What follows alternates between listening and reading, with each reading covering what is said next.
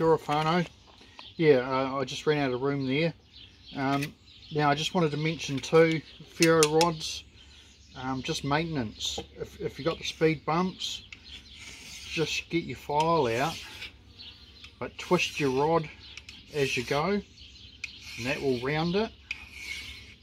And then get some coarse sandpaper, and you can smooth it out.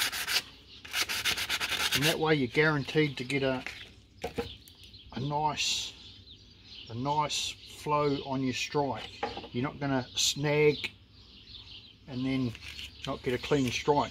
But I was thinking also maintenance for our flint and steel strikers.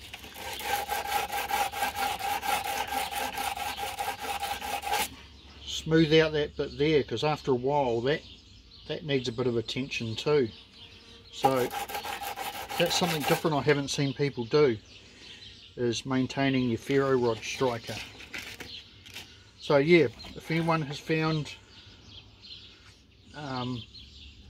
rolling their char cloth like that to be longer lasting and more reactive over a longer period, please please contact us or mention a comment.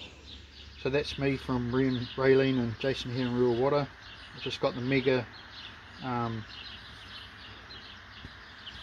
punk wood fine yesterday, so I'm just drying that out for flint and steel next week to char it. So thank you from us here in New Zealand, and have a great weekend.